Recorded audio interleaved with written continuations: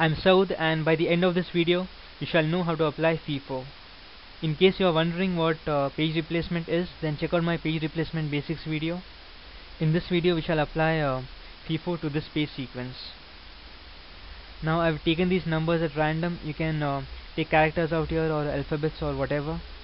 In reality they are parts of processes or references to virtual memory address locations. So we'll get started. I've taken the page frame size as 3, and each page can occupy one frame at any given point of time. So initially all the frames are empty. Next I have to bring in 4, and I'll place 4 in one of these frames. So I'll place 4 out here. Next I have to bring in 7, and 4 will be where it is, and in one of these empty blocks I shall place 7. Next I have to place 3, and 4 will be where it is, 7 will be where it is, and in this empty block, in this frame, I shall place page 3.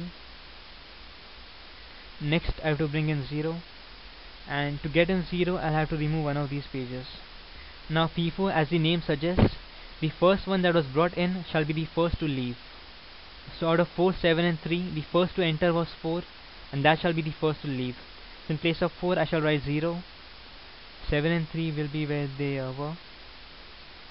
Next I have to bring in 1, and to get in 1 I'll have to remove 1 out of these, 0, 7 and 3, and 7 was the first to enter, so 7 shall be the first to leave.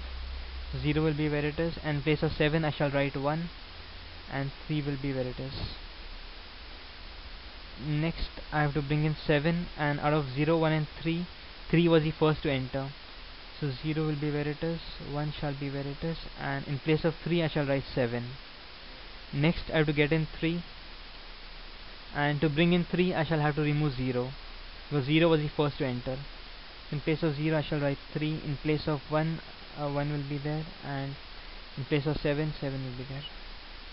Next I have to bring in 8, and out of 3, 1 and 7, 1 was the first to enter, and so 1 shall be the first to leave. So 3 will be where it is, in place of 1 I shall write 8, and in place of 7, 7 will be there. I'll be a bit more fast now.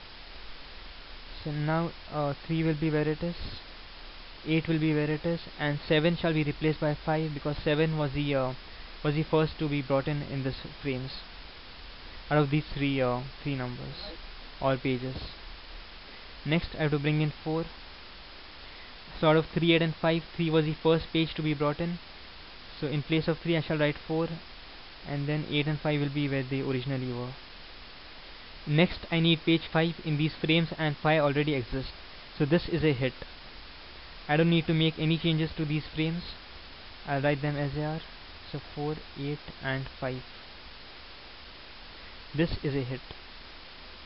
Next I need 3. To bring 3 in I'll have to remove 8, because 8 was the first to be brought in. So 4, 3 and 5.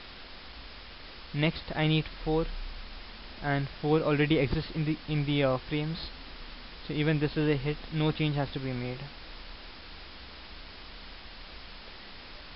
Next I need 7, and out of 5, 3 and 4, 5 was the first to be brought in, and it'll be the first to be one to be removed from here. So now my frames will be 4, 3 and 7. So this was the implementation of FIFO for this page sequence when our page frame size was 3. We'll calculate the hits and faults.